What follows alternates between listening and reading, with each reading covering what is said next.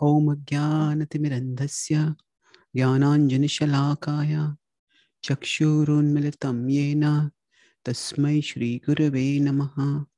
Nama Om Vishnupadaya Krishna Prishthaya Bhutale Shrimate Bhakti Vedanta Swami Iti Namine Namaste Saraswati Deve Gauravani Pracharine Nirvishesha Shunyavadi Paschatya Deshatarine Vancha Kalpatarubhyascha Kripa Sindhubhya Evacha Patitanam Pavanebhyo Vaishnavebhyo Namo Namaha.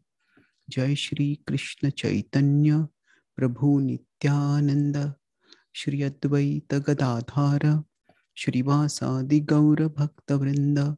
Hare Krishna Krishna Krishna Hare Hare Hare Rama Rama Rama Hare Hare. Hare Krishna. So I'm grateful to be here with all of you today. Thank you, Gaur Kumar Prabhu, for inviting me. It's always a joy to be with you and a wonderful group of intelligent and thoughtful devotees that you have connected with and you are attracting. So I welcome all of you today for joining. Am I audible clearly? I think maybe you have to, to mute yourself. Yeah. Mm-hmm. Okay. So I will speak today on how the Bhagavad-gita's structure complements its message. As was mentioned in the introduction, I'm an author. And one of the, you could say, challenges or curses of being an author is that you see everything from the perspective of an author. Now, why did I use the word challenges or curses? Because what happens is the Bhagavad-gita is a book which is a book of profound wisdom. We consider it as a divine revelation. And when each of us, we approach something from a particular perspective. So for example, if we go to a temple, now most of us, when we go to a temple, we will go there to take darshan of the Lord and we'll pray there, we'll offer our respects. But suppose somebody who is an architect, or somebody who is a civil engineer, or somebody who is in the building business, they go there. Now, what is going to happen is they, even if they don't want to, their mind is trained or conditioned, depending on whichever perspective we take, to look at the temple not just as a place of devotion and prayer. They're going to see it as, oh, how is this constructed? And if the construction is done in such a way, if it is done aesthetically, if it is done appealingly, so that the whole impact is when somebody comes into the temple, then the focus becomes more and more on the sanctum sanctorum, on the Lord who is present on the altar. Then what will happen is they will appreciate the temple even more. That their architectural vision will enhance their devotional appreciation in a way that somebody with a non-architectural vision may not be able to appreciate. However, if the temple is not constructed so expertly, then what happens is the architectural deficiencies or the architectural limitations will distract them from the devotional absorption or appreciation. So in that sense, it can be a curse. If we are specialized in a particular field, then that can aid in our devotion or that can also impede in our devotion. So I have been reading the Bhagavad-gita for the last 25 years. And as I have been writing more and more, and I have also been rereading the Bhagavad-gita, I found that my vision and appreciation of the Bhagavad-gita have deepened. And I'll try to share some of the reasons for that today. So I'll have a PowerPoint, and we'll also go to the Veda base if required to look at some verses whenever needed. So let's begin with the Bhagavad-gita's core content. How the Bhagavad-gita structure complements its message. That's the topic we're discussing. Now, what do I mean by the structure of the Gita? The Gita is a book. It has 700 verses, which are divided into 18 chapters. Each chapter is of the chapters are of variable length. There are 2 chapters, 15 and 12, which are of 20 verses, the shortest. But all other chapters are of different lengths. So I'm not talking here so much about the number of verses or the division of the chapters, although that is also an interesting study. I'm going to focus primarily on the conversational aspect of the Gita.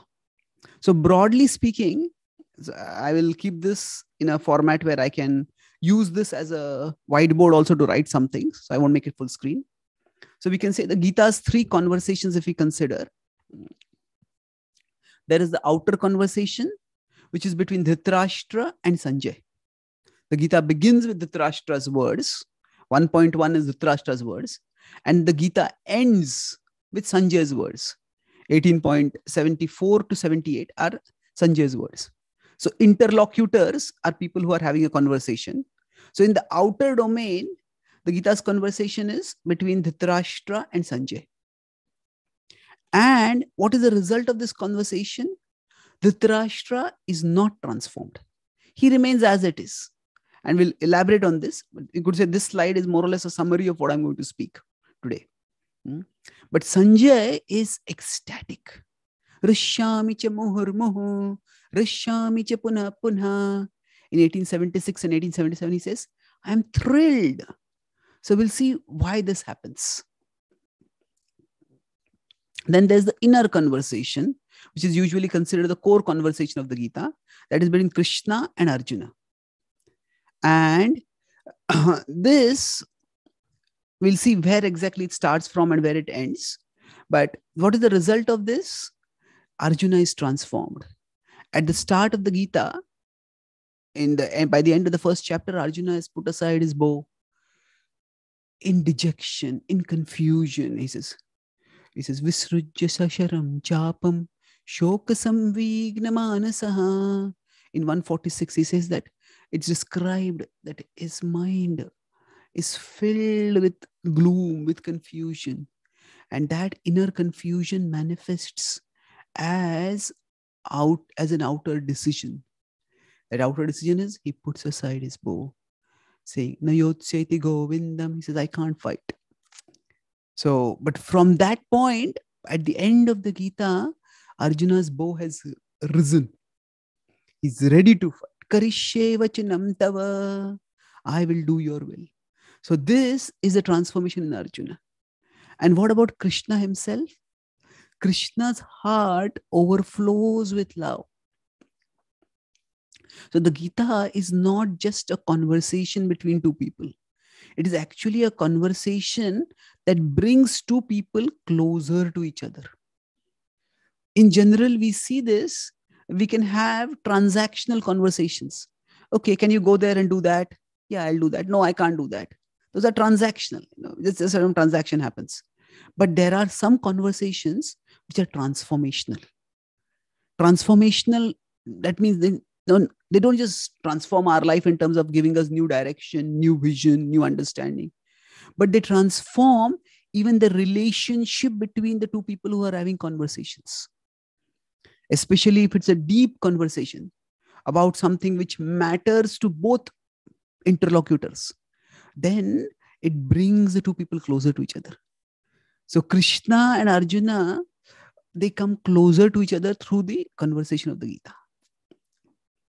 And the innermost conversation, which the Gita is meant to inspire, is the conversation within our own hearts, between the Atma and the Paramatma.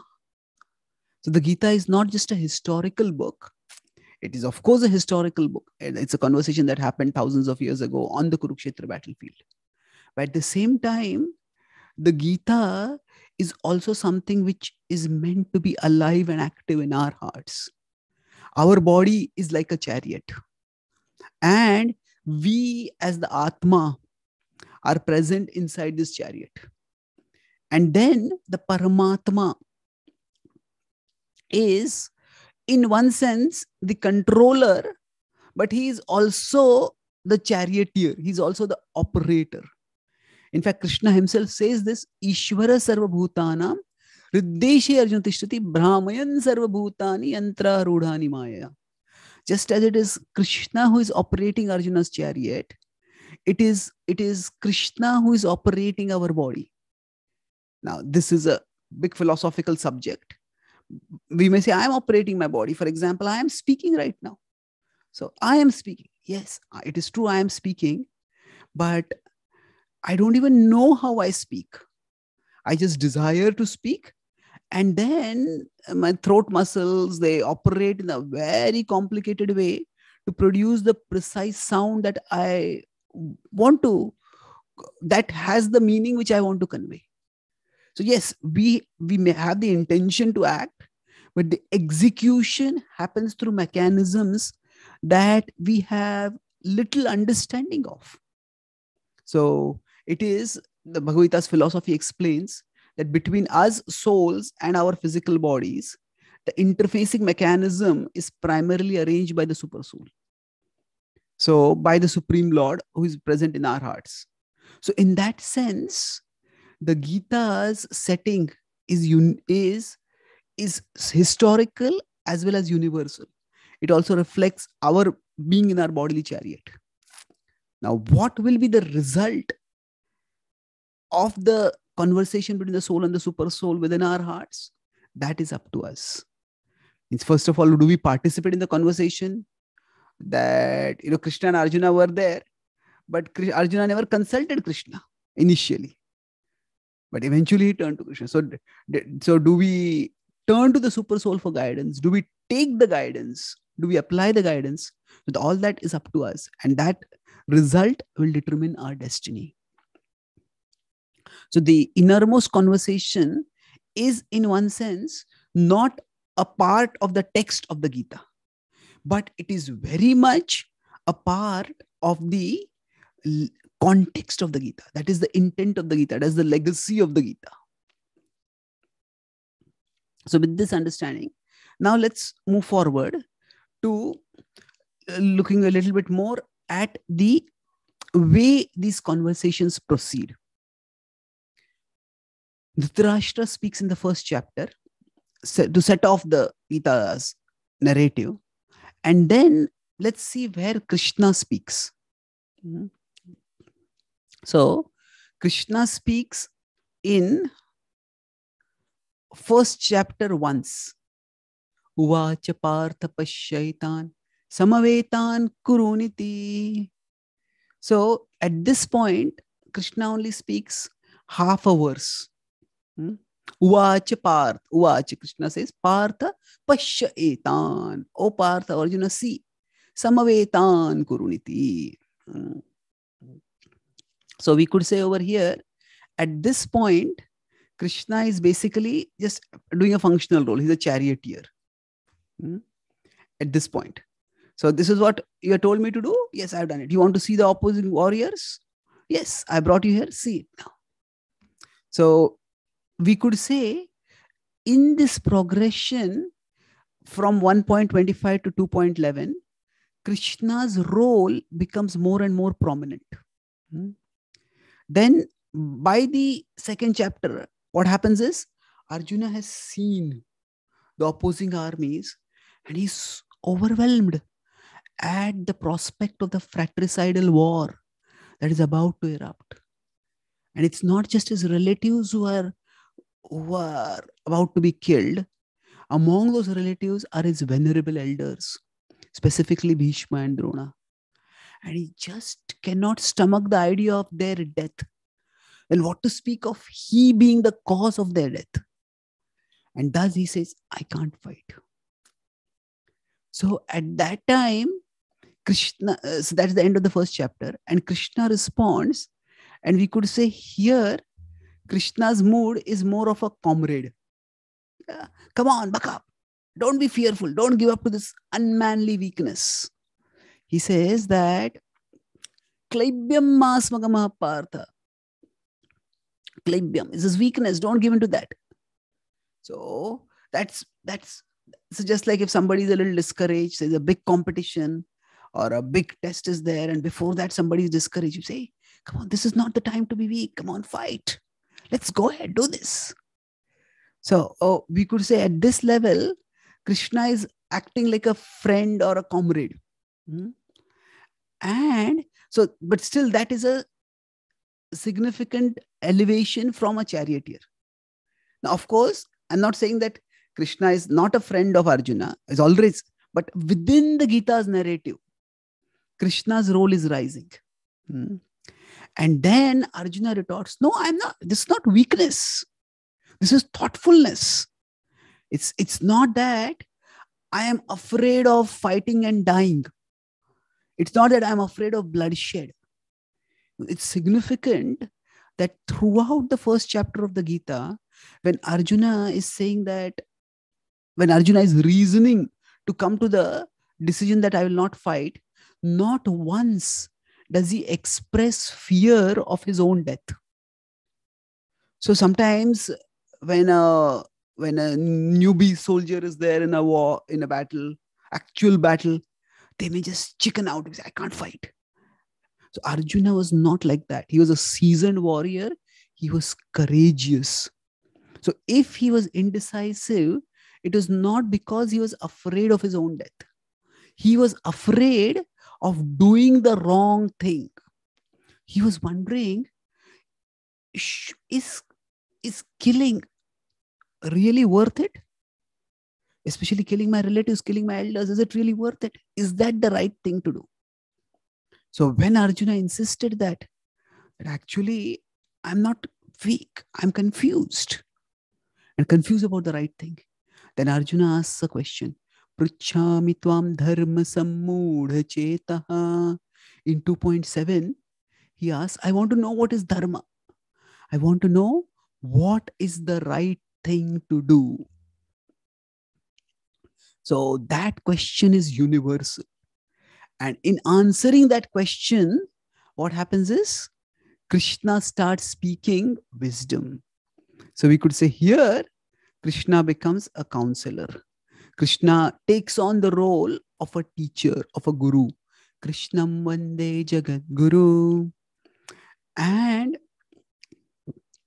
the first word that Krishna speaks is that Ashocchanan Vashochastvam Pragyavadamscha Bhashase Gatasu Nagatasumscha Manushocanti Panditaha. He says that, Arjuna, you are lamenting for that which is not worthy of lamentation. Now, this seems to be a very provocative statement because there are many things which we might say are not worthy of lamentation.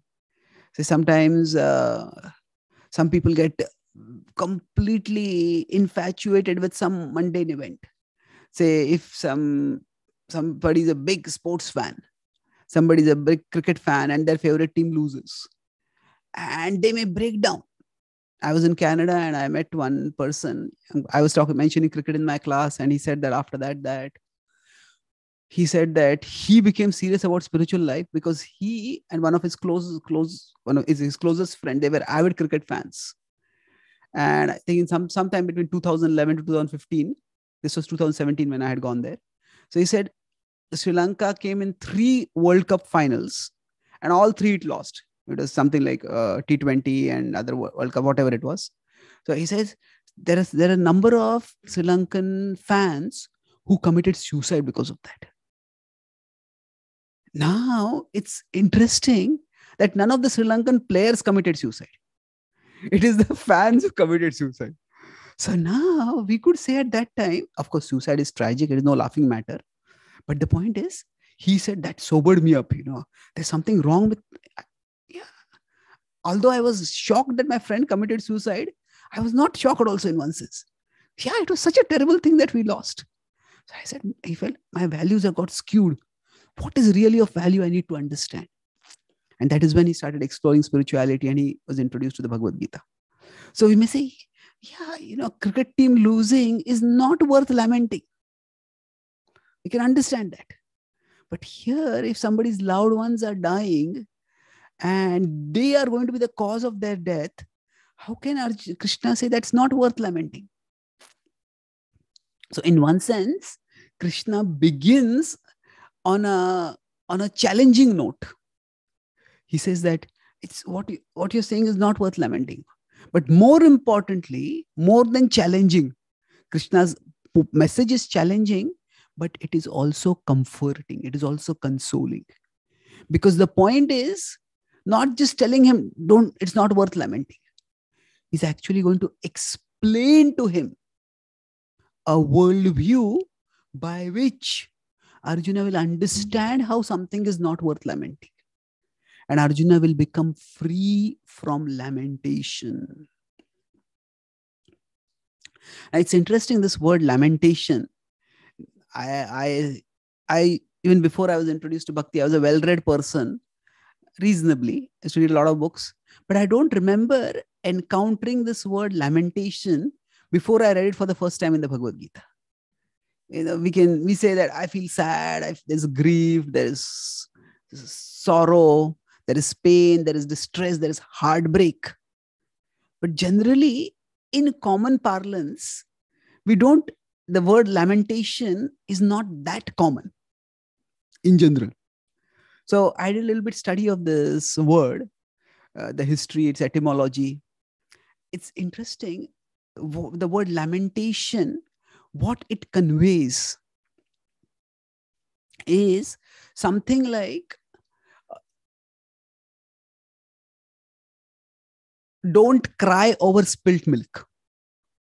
The implication of lamentation is that something has already happened, something is irreversible, or we could say something is unavoidable, and then we are expending negative emotion on it. That is the specific implication of lamentation. So when Krishna is telling Arjuna, don't lament, ma shuchaha. So the idea is that there are certain things in the world which are unavoidable. And that does not mean that everything is going to go downhill and therefore we are destined to suffer and be miserable. That's not the message of the Gita. If that were the message, yes, things will go down, there will be distresses in our life, and to some extent these are inevitable. But if that was the essential message of the Gita, then Krishna didn't even have to speak the Gita. He could just have said, yeah, this world is a place of lamentation, you are lamenting, okay, message over now. He didn't do that. So it's like you tell somebody, yeah, you have a terminal disease, and the disease is such an acute level that no painkiller is going to work. Now go back home, I can't help you. You live in pain and then you die. Oh, I mean, that's such a heartless message, but the doctor may also say, I'm helpless. But that's not the Gita's message. What the Gita does is that the Gita helps us to decouple our consciousness from our circumstances. That is, you could say, in one sentence, the Gita's formula for becoming free from lamentation. What is that? To decouple our consciousness from our circumstances. Now, this decoupling is not because we are irresponsible. It is not because we are apathetic. It is not because we are frustrated. It is not because of any of those reasons. But it is because of a philosophical understanding of how the world works and how we are meant to work in the world. But when we decouple our consciousness, let me put it here. Okay. So how to be free from lamentation? By decoupling our consciousness from our circumstances. To the extent we can do this, to that extent, we will be equipoised. To that extent, we will be able to move ahead in our lives purposefully. This doesn't mean we become, as I said, it become apathetic. It means that there are certain, there are certain things which we can't change. There are certain circumstances which are unavoidable in our lives. And to the extent those circumstances are unavoidable, we accept them and we move forward. So the Gita does this decoupling in many ways. And I'm not going to go into the core message of the Gita right now because we are focusing on the structure. But to quickly summarize, the first decoupling Gita does is by saying that we do not belong to our circumstances, that we are spiritual beings. Our circumstances are material and we are spiritual beings. The second decoupling the Gita does is that it says that actually we are meant to connect not with our circumstances, but with the Lord. Our eternal connection is the Lord. So it's not. And then third is that work according to the Lord's plan. So this itself could be a whole class, but as I said, I'll not go into that. But to quickly summarize, we are spiritual beings. So that's the first basis of circumstances, that we are meant to connect with the supreme spiritual being. You could say with God. And we act to do God's will in our circumstances. So that way, our focus, even when we are trying to change, we may want to change our circumstances, but our focus is not whether I am successful in changing my circumstances or not. Whether I am doing God's will, I am connecting with Him or not. I am developing my relationship with Him. I am deepening my love for Him. That's the Gita's message. So Arjuna, he understands that I am a spiritual being. Similarly, Bhishma, Drona, for whom I care so much, they are also spiritual beings. And I may take care of them. I may say, oh, I won't shoot arrows at them. I won't kill them. And I may think I am taking care of them that way. But actually, far more and far better than whatever care I can offer them, Krishna can offer them much more, because they are eternally connected with Krishna. And right now they are in circumstances where they have to fight against Krishna.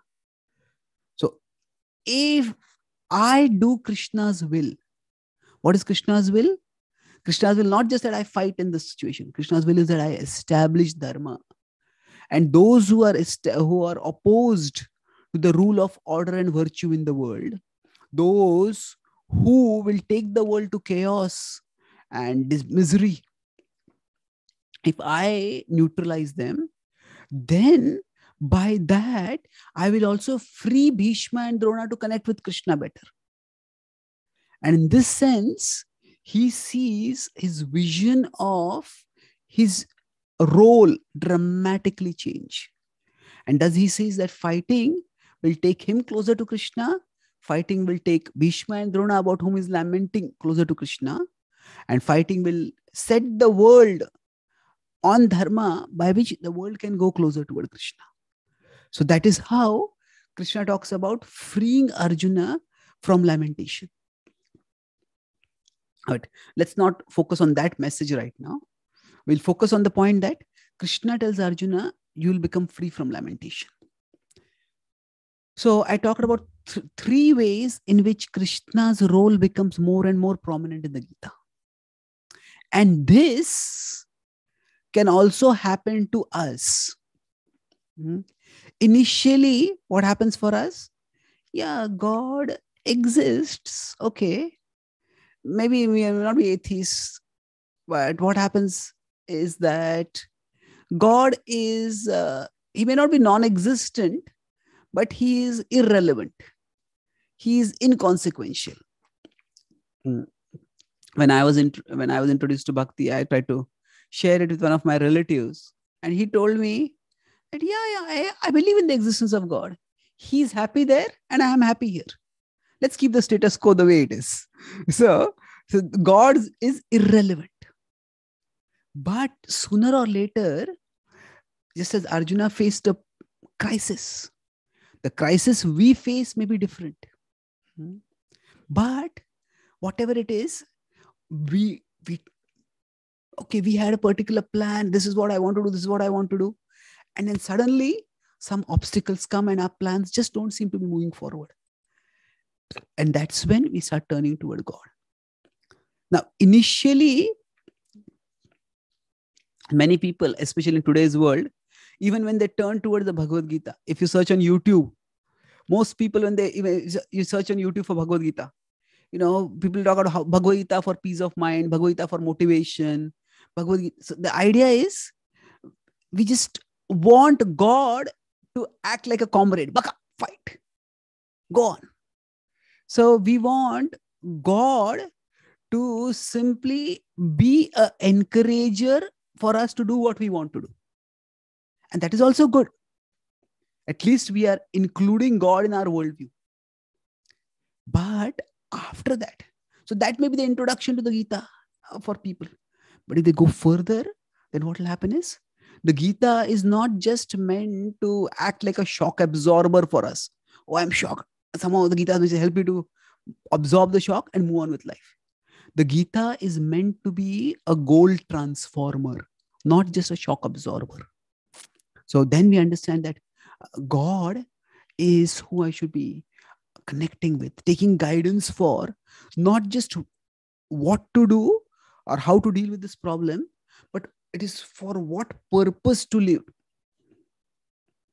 So one is turning towards God for freeing us from problems, but another is to turn to God for understanding what is the purpose of life and how to fulfill that purpose.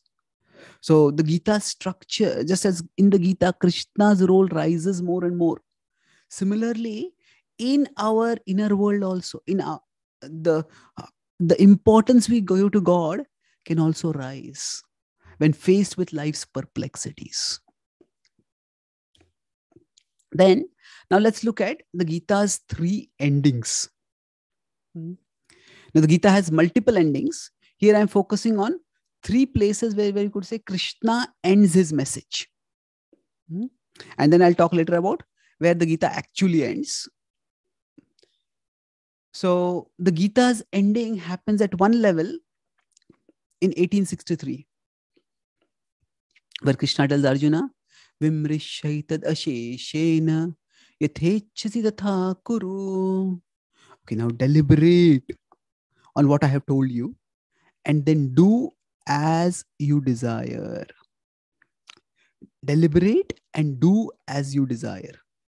So that is, we could say at this place, Krishna is more like a dispassionate educator. Sorry, this does not work. Krishna is like a dispassionate educator. Okay, I told you this. Now do what you want to do. Sometimes if a doctor is treating a patient, but the doctor is very afraid, is very apprehensive that the patient may sue me because of if some treatment goes wrong. And the doctor may tell very, very dispassionately again. Now, if you do surgery for this particular, you have this problem in your thigh. Okay, these are the possible complications. This is the cost, and this is the trajectory for your cure if it happens. Now, if you don't do the surgery, this is what you will have to do. This is the kind of pain you will suffer. This is the kind of limitation you will have. Now you do what you desire. Now the patient, okay, thank you for telling me these options. The patient, what is your recommendation? He said, no, no recommendation. You decide. Really, how do I decide? I need something more. So actually at this stage, Krishna is focusing on respecting Arjuna's free will. Okay, you do what you desire. And this is actually the mood of the Gita.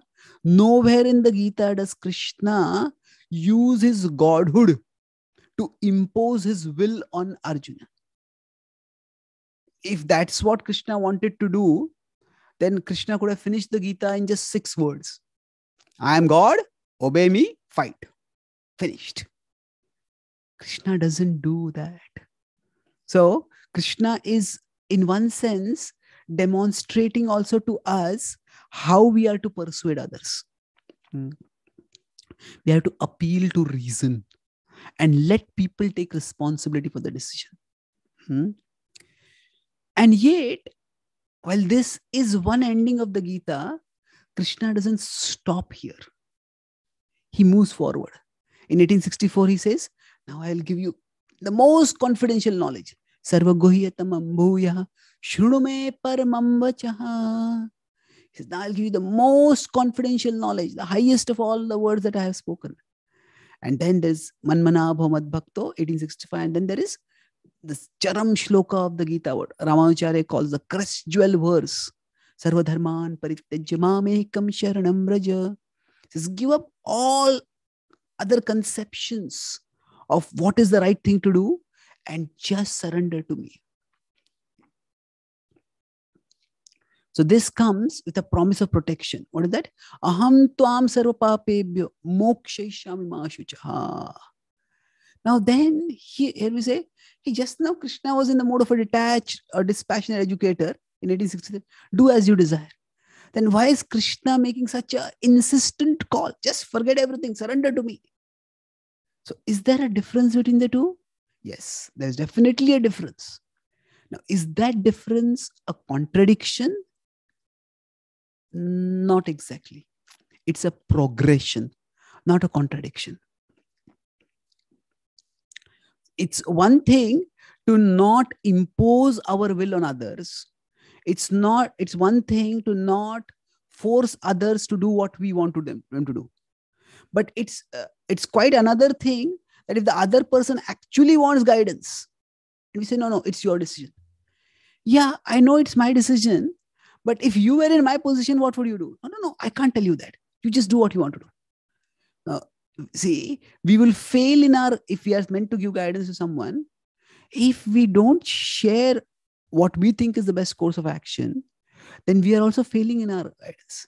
So what happens is, at the end of 1863, after Arjuna Krishna speaks 1863, Krishna observes that Arjuna is suddenly lost deep in thought. What should I do? Krishna is telling me to deliberate. Well, there are hundreds of verses Krishna has spoken. In which verse should I deliberate on? What is actually Krishna's concluding message? I want to know that. And Krishna and Arjuna are very close to each other. Now, when two people are very close, sometimes even without words, they can communicate with each other. Just through the glance, just through the expression on the face, they can understand each other. So Krishna understands that Arjuna wants to understand what does Krishna want him to do. And therefore, when Krishna is speaking over here in 1864, 65, 66, giving a clear instruction, it is out of love. Because Arjuna wants guidance, so he gives it. So one aspect of love is to respect others' free will. We don't force others to do what we want them to do. But another aspect of love is also, we want to offer the best to them. So based on our intelligence, based on our experience, if we know that a particular course of action will be good for the other person, then telling them that is also an expression of love. So here, because it is Krishna's love is being revealed, so he's like an impassioned lover. He says, Aham tvam sarva papebhyo mokshayishami. That sarva. Now, generally speaking, in writing, it is said that avoid generalizations. Say, for example, never say never. Why? Because what happens is that there can always be exceptions. In one of the early writings that I had done in America, some of you may be aware right now, the Roe v. Wade case is being re-examined by the Supreme Court about the legality of abortion, or at least the legality of the central government of the court making the abortion a federal issue instead of a state issue. So anyway, I had written an article long ago about how, why why people want abortion is because they want technology to give them a escape way from taking responsibility for their actions. So want irresponsible enjoyment. So one of the senior devotees, Sonal Jayadvait Maharaj, who had reviewed my writing, he said that, is that the only reason? Is it not that sometimes, there may be sexual abuse, somebody might be raped? So he says, whenever you use the word never, be very careful. Because now, of course, I'm not going to the ethics of abortion over here. But my point is that if somebody is using the word never or always, these words which have no qualification in one sense, then it has to be very, very emphatic. And Krishna uses these non-qualified words twice. Sarva dharman parityajya sarva. And he also uses sarva papebhyo mokshayishami. So sarva he uses twice. So give up all your conceptions of what is the right thing to do. And I will free you from all sinful reactions. So generally speaking, this is a very, very categorical assurance. Nobody will give this kind of assurance. Say, if we are traveling, then we may take some travel insurance. But during travel insurance, there will always be conditions apply. In this case, the insurance will apply. But Krishna is giving an insurance that will apply at all times. Sarva papebhyo mokshayishami. So what is happening over here is Krishna's heart overflowing with love is coming out over here. And that's why this is a very, it's a very inspiring verse. You could say it's an inspirational ending of the Gita. And then the third ending is actually the textual ending. The textual ending is where actually Krishna's words stop. And he says, Kachideta Shrutam Partha Tvayekagrena Chetasa Kachidajnana Sammoha Pranashtaste Dhananjaya. So he asks two questions. He asks, have you heard attentively? And have you understood clearly? Has your illusion been dispelled?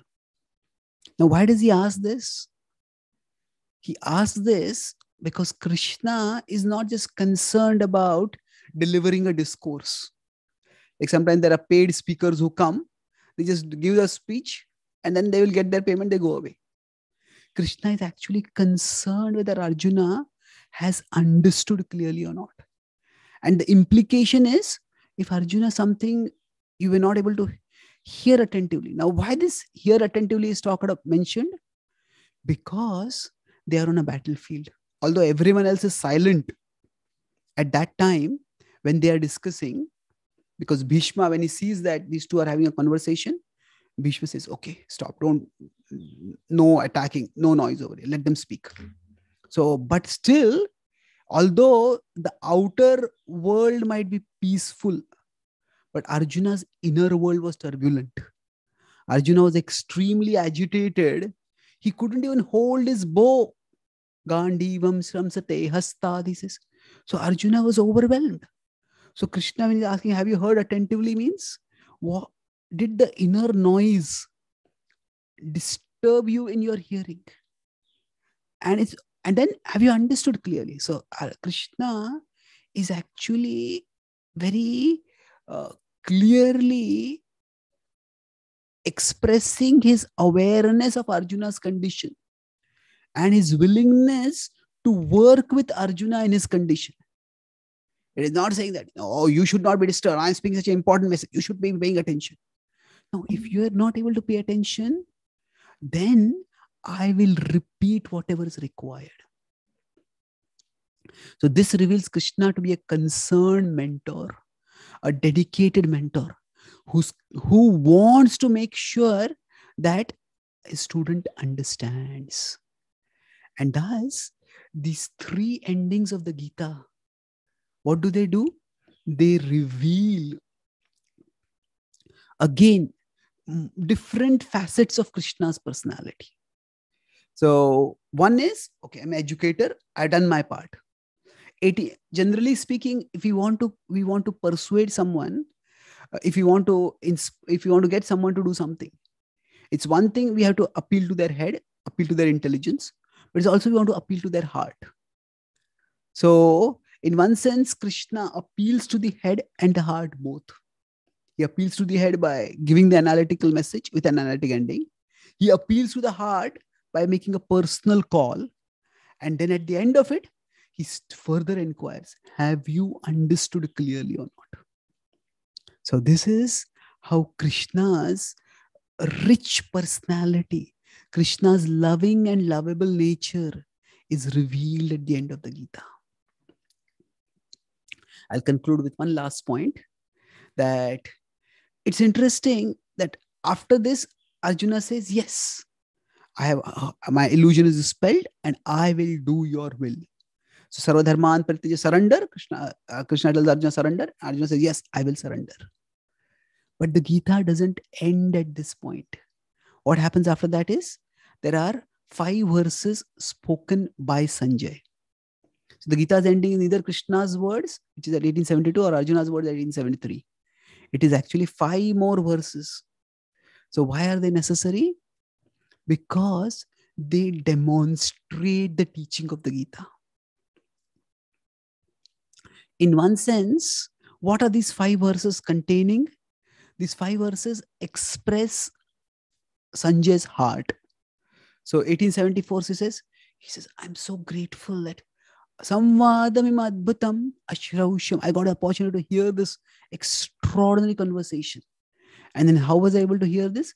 Vyasa prasada shrutvan. So he expresses his gratitude towards his guru, by whose arrangement he was able to hear this message. And then he says, I am remembering the message of Krishna and I am feeling ecstatic by that. Rishyami cha muhur muhur. And then he says, I'm not just remembering the message of Krishna. In the message of Krishna, the centerpiece, the conclusion, the purpose is Krishna the person. Krishna the all-attractive person who also manifested his magnificent universal form. So he says, I'm remembering that. And that is also making me ecstatic. So both the message and the person giving the message, both of them I'm remembering and I'm becoming ecstatic by that. And the last says there's a prophecy of the Pandavas' victory. So why does the Gita end in this way? At one level, these words, what are they? They are indicating that there are different results of the Gitas. So as I mentioned, I talked about the inner and outer conversation. There is Krishna spoke the Gita to enlighten Arjuna, and that mission was successful. Now Sanjay spoke the same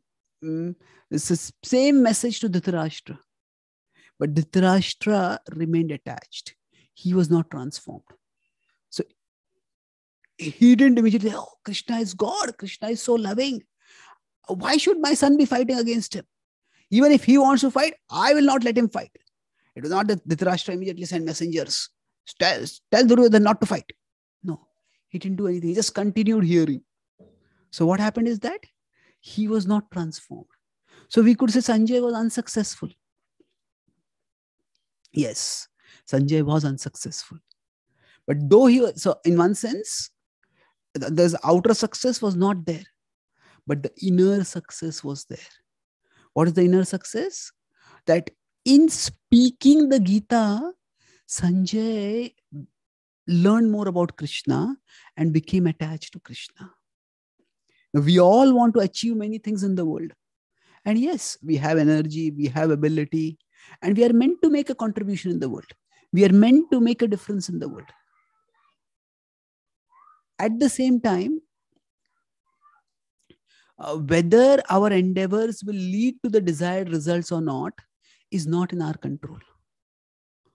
But if we act using our God-given ability in a mood of service to God, then through our endeavors, we will go closer to God. We will become attached to Him. And that attachment to Him, that attraction to Him, that love for Him, that is an eternal gain. Whatever we may achieve in the world, we may achieve wealth, we may achieve fame, we may achieve, we may say, okay, I'm not just wealth and fame, I made a positive difference in the world for all these people. Yes, but even all that is temporary. What is enduring is our inner connection with the Lord. So the Gita, for example, talks about detachment. Karmanyeva adhikaraste ma phaleshu kadachana. Don't be attached to the fruits of your work. And through Sanjay's example, the Gita demonstrates that Sanjay himself is not attached to the fruits of his work. And thus, this is why I talk about how the Gita structure complements its message.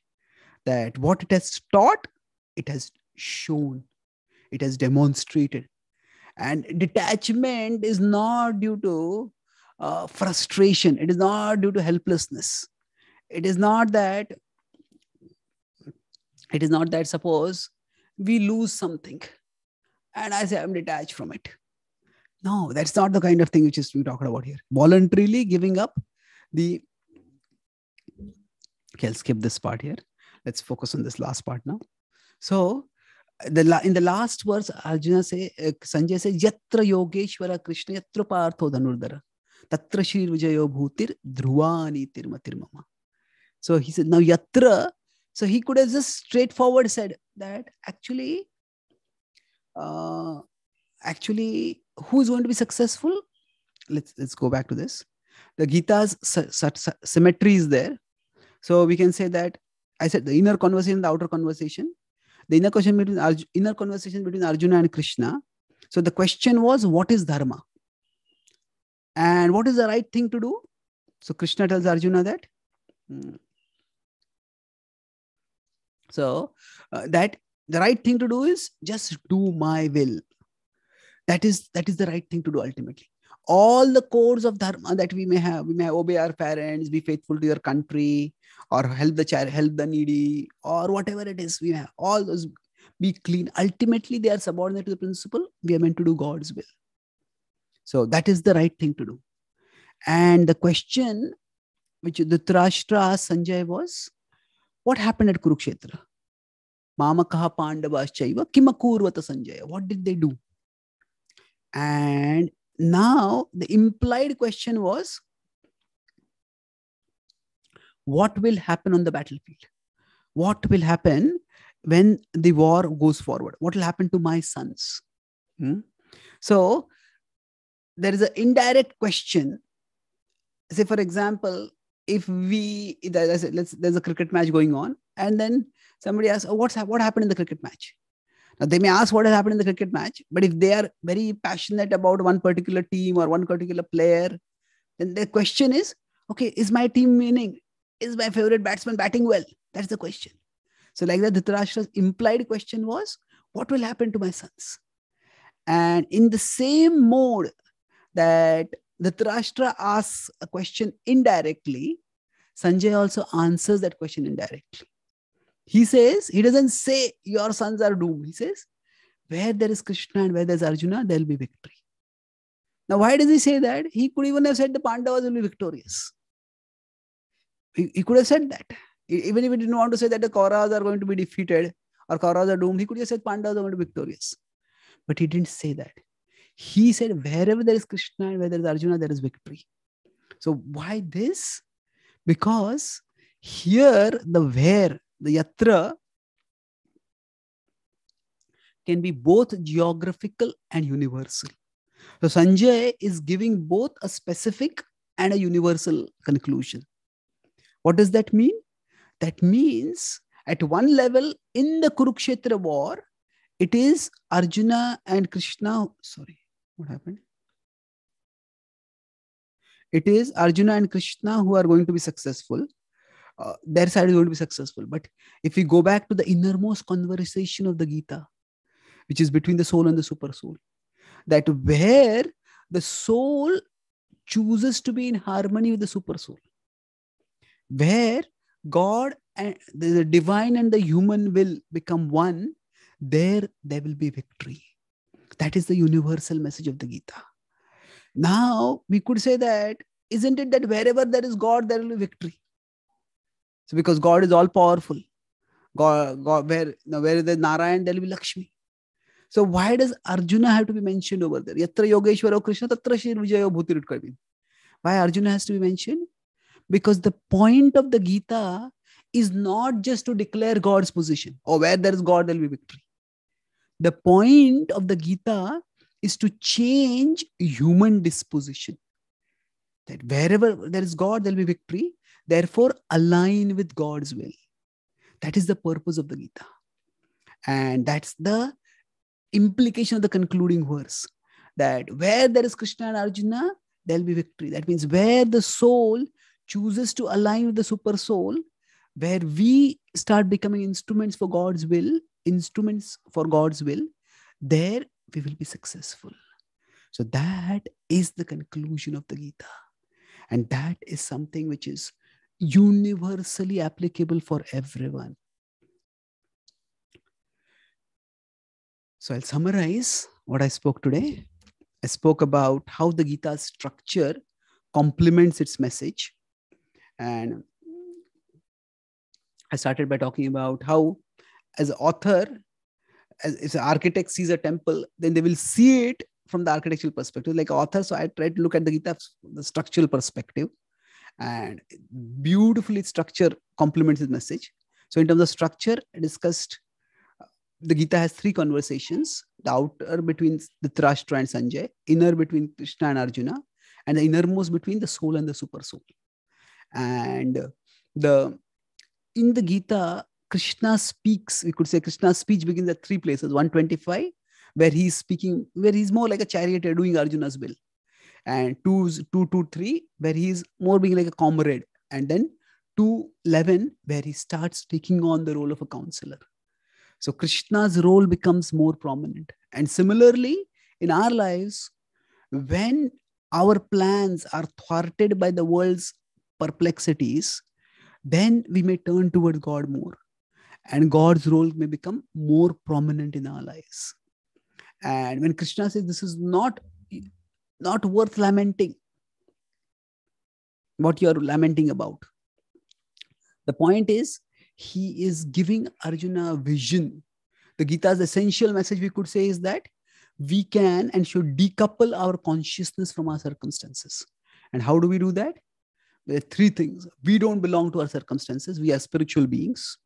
And our purpose is to connect with the supreme spiritual being, not control our circumstances. Then are we not to do anything about our circumstances? No, we act in a mood of service to the supreme to do what we can to make our circumstances better. But our purpose is not to change the circumstances or control them. Our purpose is to connect with the Lord and do his will. And then if Arjuna does Krishna's will, then Krishna is a greater benefactor of everyone, including Bhishma and Drona, about whom Arjuna is concerned. So that message, how does it illustrated towards the end? That we say we are meant to connect with Krishna. What's so special about Krishna that we should connect with? That speciality of Krishna is illustrated in the Gita's conclusion. So the three places where we could say Krishna's message ends: 1863, which reveals him as a dispassionate educator. Okay, I have given you choices, now you do what you desire. So here Krishna is loving, but his love is seen by how he respects Arjuna's will. But then because Arjuna sincerely wants clearer guidance, Krishna shows another aspect of his love. It is not just to respect others' free will, but it's also to want the best for those whom we love and offer them the best. So therefore Krishna says categorically, I discuss no qualification, sarva dharman parityajya sarva papebhyo mokshayishyami. It's a very emphatic categorical guidance. So here this reveals Krishna to be an impassioned lover. And then last 1873 is Krishna is a dedicated mentor. Have you heard attentively? Did all the disturbances in your mind distract you? If they did, I am ready to repeat whatever needs to be spoken again. So such is the loving Lord revealed in the Gita's conclusion. And then after that, the Gita doesn't end over there.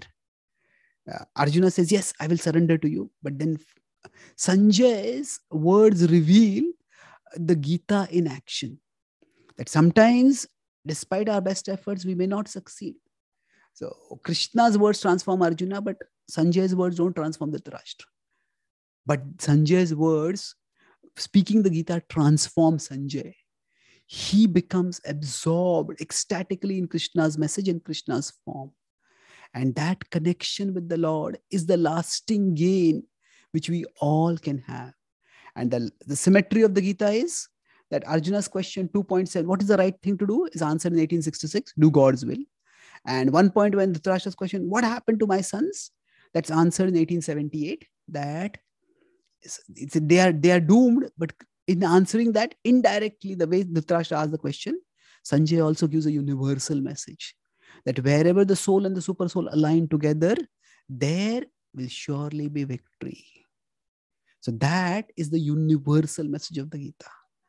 And I sometimes put this message as, be not apart, be a part. So be not apart from God, be a part of God.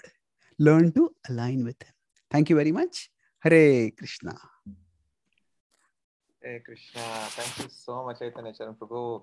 So many brilliant, wonderful points. It was sweet, it was subtle, it had structure, it had symmetry, it had a wonderful summary of the Gita. So thank you so much, Prabhu, for taking the time and being with us. And we can see some people are clapping. So I won't take too much time. So if anybody has any questions, please feel free to unmute and ask the question. Thank you. Yes, Lekha Mataji, please go ahead. Hare Krishna Prabhu. Thank you so much. We feel very fortunate to come here every single time. Prabhu, I had one question regarding, so in the starting you had said something in the lines of when Jivatma and God speaks, the output is a beautiful transformation. Is that the same as surrendering? If not, I was wondering if you could elaborate a little bit more on that. Like, how do we speak? Yes. The connection between us and the Lord, Atma and the Paramatma, it is a progressive connection. The surrender is, of course, depending on what we mean by surrender, it can be the culmination or it can even be the beginning. If you see in the Gita, words similar to surrender come thrice. It comes right in the beginning where Arjuna says, I'm surrendering to you in 2.7. It says, Karpanya dosho pahata soba pruchhami tvam dharma sammooda cheta yashrehasam ishchitam bruhitan me shishyasteham shadhimam tvam prapannam. Prapannam is surrender. So surrender is the beginning of our relationship with the Lord. So that surrender is not that I'll do your will, but I will hear from you. Okay, I've been hearing from so many other sources, so many telling me do this, do this, do this. No, I want to hear you. So this is, we turn to God for guidance. It's not necessarily we are going to apply it at that time. Yeah. But at least, so that is also one level. Okay, so at this time, each of you could have maybe done your work, watched TV, read news, surfed social media, but you chose to hear the Gita. So that itself is one level of surrender. Then another place where the theme of surrender comes in the Gita, after 2.7 is 7.14, where Krishna gives the process that Daiviya Esha Gunamai Mama Maya Duratya Mam Evaye Prapadyante Maya Metam Tarantite. So then we understand that actually, okay, I may be facing a particular perplexity right now, but perplexity, temptation, and all these are just a way of the world. And if I want to go beyond this, then surrender is the way. Now, what does surrender mean over here? Surrender basically means we connect with the Lord rather than obsessing over how to deal with the world. We have to deal with the world, but focus first on connecting with the Lord. So, for example, we begin our day with our devotional practices and we pray to the Lord, we chant the holy names, we immerse ourselves in spiritual wisdom, and then we face everyday's challenges, whatever challenges we have to face. So in one sense, 2.7 surrender is the seeking of guidance. And then 7.14 surrender is the process for liberation. And then 1866, when there is surrender, it is a call from the Lord. This is what you need to do to overcome whatever problems we may face. So for us as souls, whatever situation we are in, even if we turn a little toward the Lord. Surrender doesn't mean that, we just radically change our family situation, professional situation, something like that. Okay, in my situation, what can I do to link with the Lord first? So it could be just we are facing some critical situation in our life.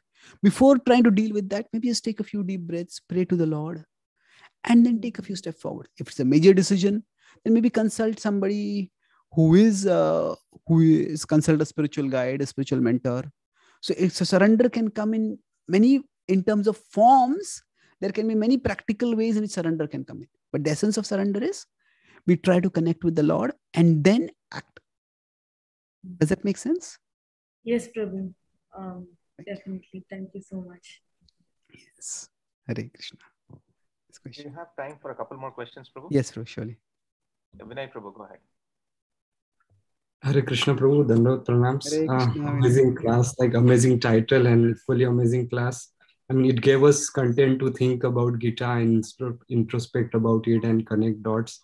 So it really helps. This class really helps to contemplate about Gita and then think about it practically. So thank you so much, Prabhu. So I have like two questions. First question is about Dhritarashtra, where so you said that Dhritarashtra was not affected at the end of Bhagavad-gita, but in Bhagavatam there comes this verse in I think 1.10.9 and 10th verse, where it's mentioned that when Lord Krishna was leaving, there was Gandhari, Dhritarashtra, all the Pandavas, and they all were like crying and they were not able to bear separation from Krishna. That's what that verse says. So was the Bhagavad Gita had some subtle impact on Dhritarashtra, or he transformed later? So this is my first question, Prabhu. And the second question is about... Let me complete this question first. Okay. So now, that's an interesting observation that it mentioned there, that even everybody was lamenting when Krishna was departing. So in my understanding, that there is, to some level,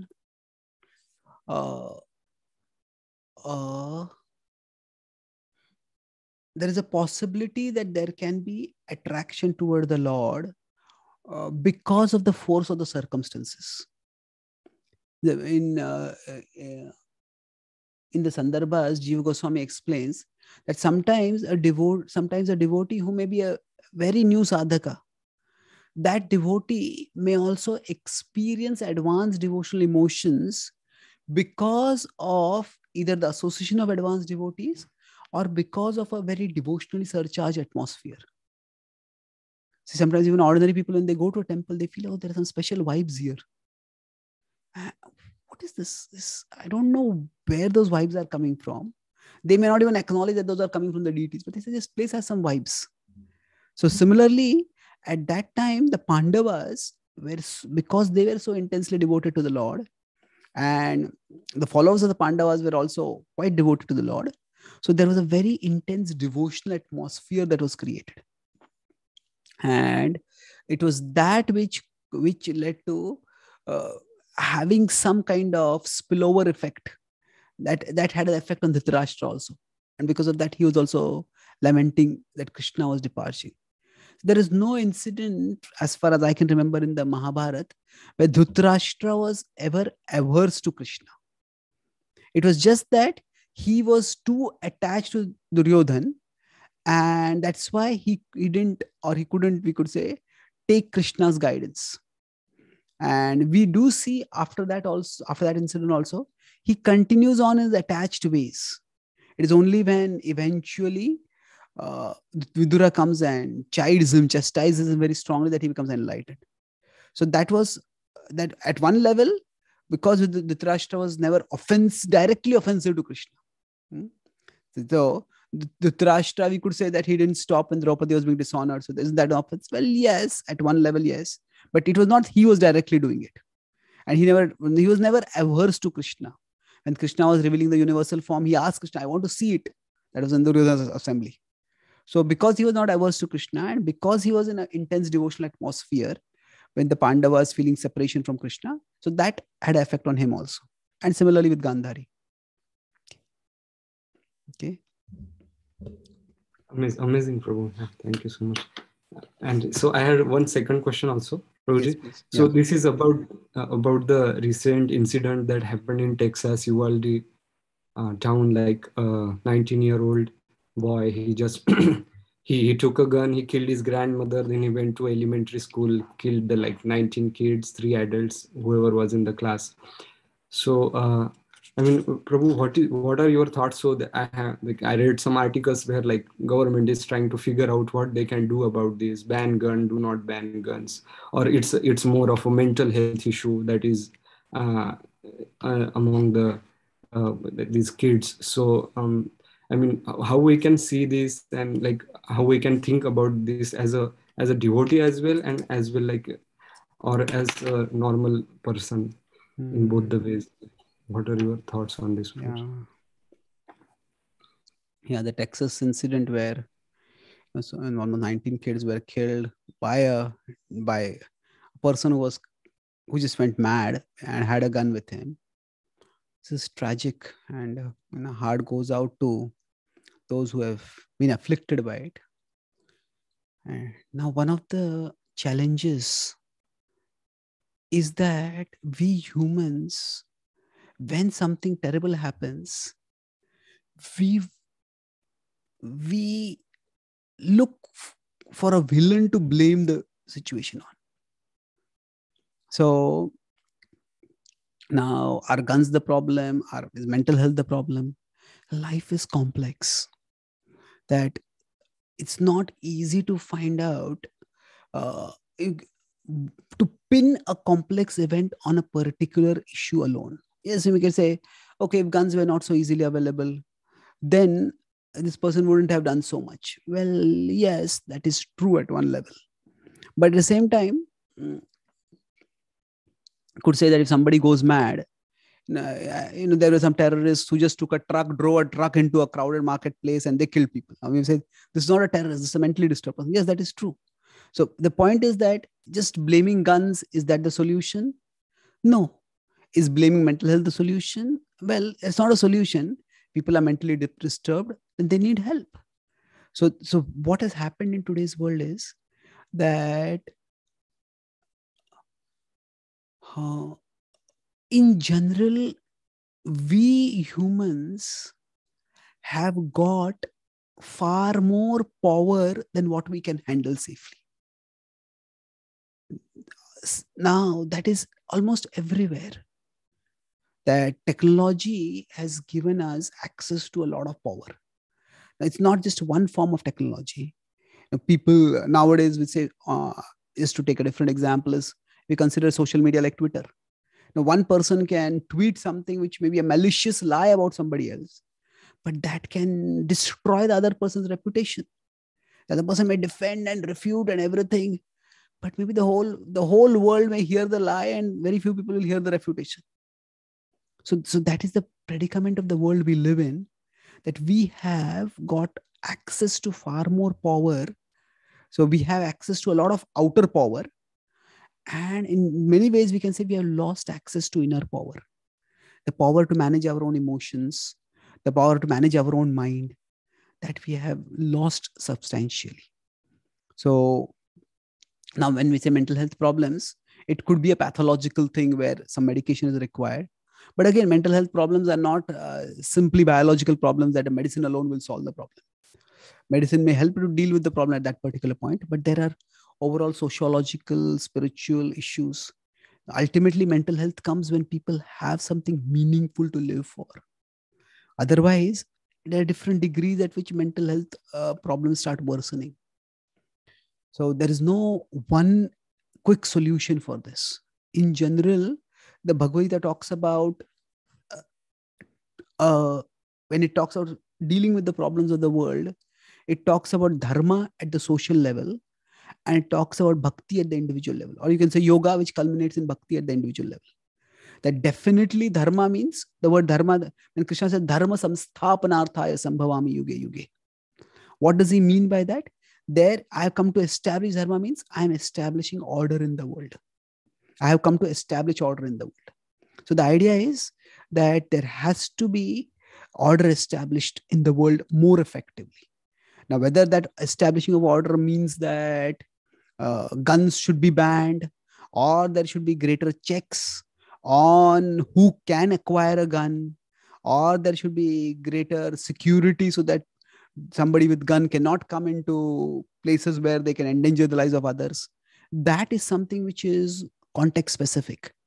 That we have to carefully consider the situation, and but the principle is dharma, law and order needs to be established more effectively. But that is only one part of the solution.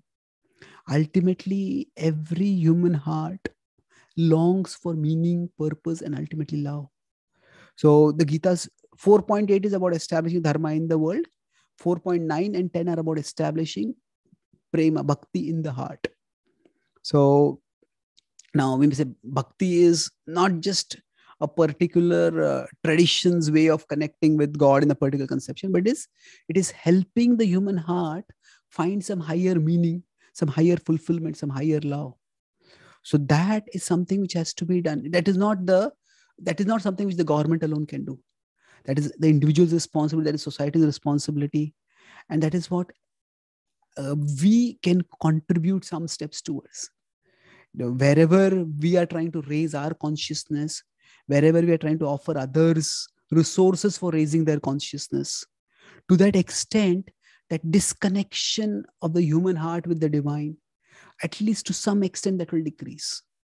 And in that way, problems like these tragedies, they can be minimized.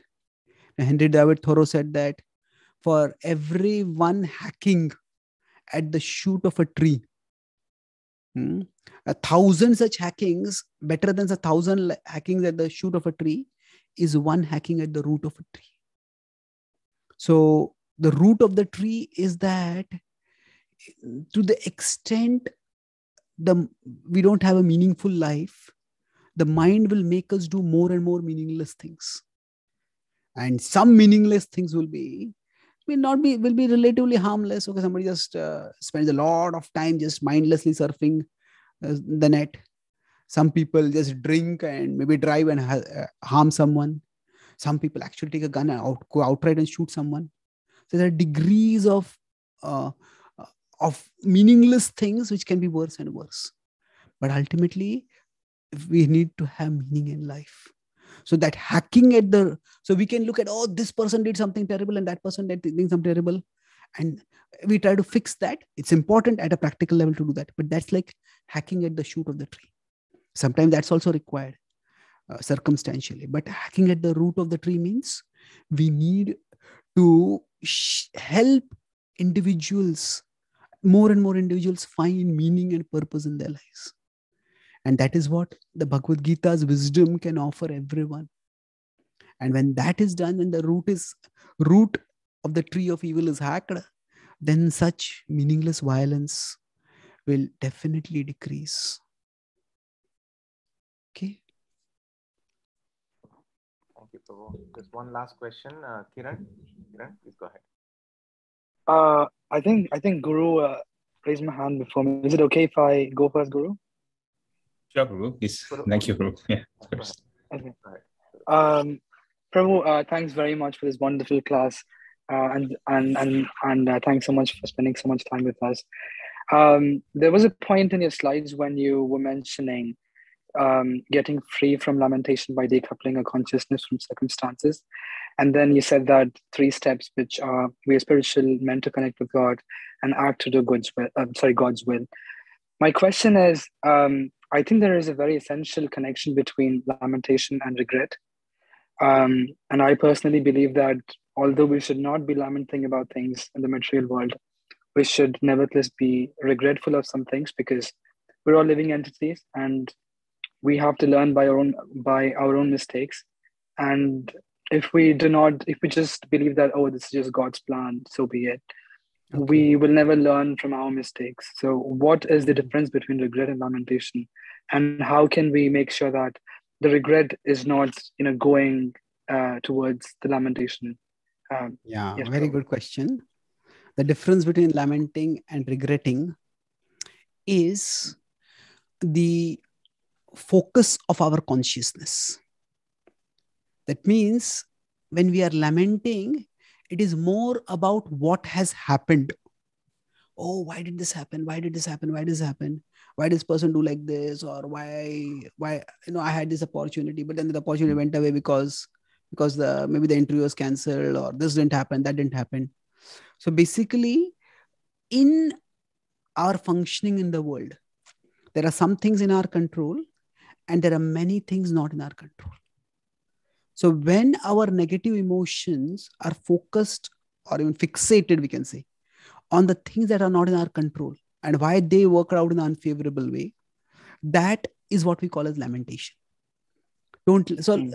Say for example, don't cry over spilt milk. The milk is already spilled. We can't do much about it. Now we can say it is I who spilled the milk. Okay, we need to learn from it. So, but the milk is spilled, milk is spilled. Okay, it's already spilled now. Okay, now why did I spill it? Maybe I was inattentive. Maybe I didn't. Maybe my hands were wet. Maybe I filled the pot too much, or whatever reason. That we need to learn. So when we talk about regret, it is more focused on what was in our control, which we could have done better, but we didn't do. So that is definitely taking responsibility. So we all need to take responsibility for our actions and then try to improve our actions in the future. So if we don't regret some of the wrongs that we have done, then how will we improve? So regretting is helpful for us to improve, but lamenting takes our energy from what we can do now to what didn't happen right for us. Now, of course, so in that sense, lamenting is undesirable. Now, of course, with respect to regret also, we have to be careful that we, at one level, take responsibility, but at another level, we also distance ourselves. Yeah, that was the past me that did it, but I have to take responsibility for it. I try to do something to, if I can, to fix the situation. But beyond that, I shouldn't just keep beating myself up. I'm such a terrible person that I did it. So there's a difference between I did a terrible thing and I am a terrible being. So I did a terrible thing is taking responsibility. That is regret. That is associated with regret. But I am a terrible being, that is associated with unhealthy guilt, toxic guilt.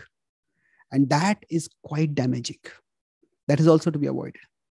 Okay. Thank you so much, Prabhu. Guru Prasad, yeah, please go ahead. Thank you so much, Prabhu. Hare Krishna, Prabhu. Hare Krishna. And thank you very much, Vinay Prabhu, for sharing the link. I'm very grateful to be part of this August audience. So Prabhu, I just had a question. Actually, my question was with respect to, say, for instance, when we're speaking to friends and like trying to share the Gita's message up to whatever we've understood, there are certain things sometimes sometimes people share certain deep realizations with us, and we feel like, for instance, or they've read certain things, and based on what I've heard, I feel like, maybe that's not the way we should be interpreting certain texts. And I want to jump up at them and say, no, that's not the way you should potentially do it. And this kind of reminds me as what you had mentioned about what Krishna does. So Krishna is also, while he's just smiling and he's not saying anything until actually Arjuna really surrenders unto Krishna. And then Krishna opens his mouth and it starts kind of speaking the whole Gita. So I'm wondering, how do I curb my tendency to try to jump at them, or potentially I try my best, but then sometimes it doesn't come out of practice. What should I be doing about this? So just as Krishna doesn't speak unless Arjuna turns towards him. So how do we curb our tendency to advise others? Yeah, there are 2-3 different things over here. First is that, why do we want to give advice? Second is who we are giving advice. And third is that when are we giving advice? When or how? So basically, the subject, the object, and the context, the circumstance, the overall mood, the interaction. That's how relationships work. There are three things in it: the interaction, and the two people involved. So sometimes we may want to give instruction or we want to give advice because we want to put ourselves in a superior position. Yes, we want to show others how much I know, and people can catch that soon, that we are putting on a superior errors. And what happens at that time, even if what we're telling is right and good, still they will turn off from that because they'll just not like the way we are speaking, and that can be a problem. So we can try to pray that yes, I have some knowledge, and based on that I'm sharing it, but my purpose is not just to show how much knowledge I have. My purpose is actually to help the other person. So we can prayerfully try to cultivate a mood of helpfulness.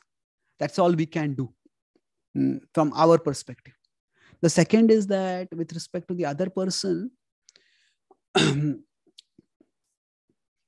the nature of the mind is that it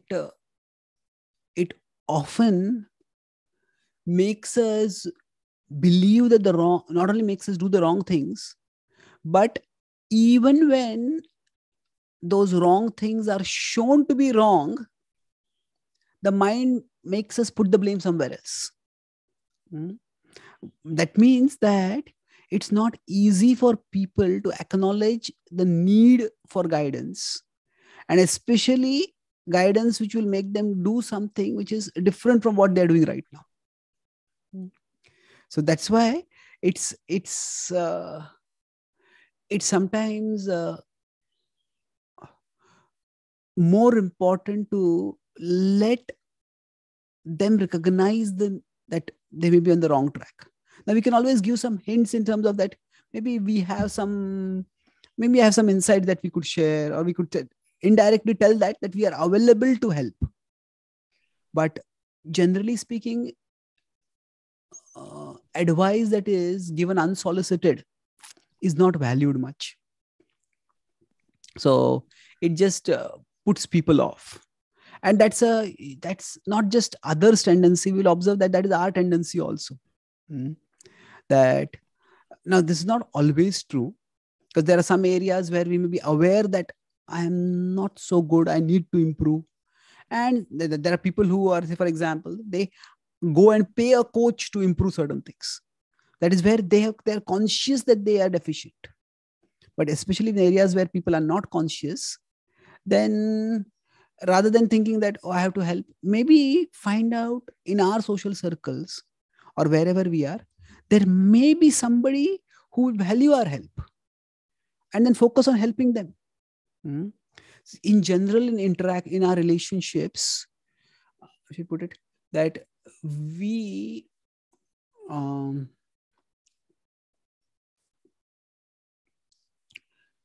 needn't overvalue the people who devalue us. We don't need to overvalue the people who devalue us. That means, if I'm giving some good advice, this person is not taking it. Why is he not taking it? Well, if he's not taking, that's their life. Just forget it. Don't overvalue their neglect of us. But learn to value those who value us. We'll find in our social circles, there are some people who actually, we spend time with them, we talk with them, they value the input. But somehow, because they value it so much, we tend to devalue them. But this person is always there only. So that the irony is that those who value us, we devalue them. And those who devalue us, we overvalue them. So don't overvalue or devalue those who devalue us, and learn to value those who value us. So that way, if we have something to share, they will benefit from it. And the third is the context. Context means it's where do we share? Is it in public where they will feel shamed by it, or they'll feel embarrassed by it? Or is it private, discreetly? What tone we share it in? And what is their frame of mind when we are sharing? That has to be considered. This is going back to the earlier example of Vidura and Dhritarashtra. Now, Vidura tried to give good advice to Dhritarashtra, and many times Dhritarashtra would solicit that advice and then neglect it. He would ask, what should I do? And he'll say, no, this I can't do. So, but what happened is, eventually life brought Dhritarashtra to a situation where all his other hopes were shattered. It was his attachment to Dhritarashtra that was what actually blinded him. But when it was attachment to Duryodhan rather. When Duryodhan was killed, then when Vidura gave advice, at that time, Dhritarashtra could take it. So sometimes it's a matter of timing also. So we just have to be patient till the right time comes. Okay. Thank you very much, Prabhu. Thank you very much for all these thoughtful questions. Thank you, Gaur Kumar Prabhu, for inviting and insisting. I had another engagement today which you insisted I should cancel. So I'm grateful for that. So thank you everyone for your thoughtful questions. And let's pray that the Gita continue to be our guiding light in our lives. Hare Krishna. Srimad Bhagavad-gita ki jai. Srila Prabhupada ki jai. Gaur Bhaktavinda ki jai.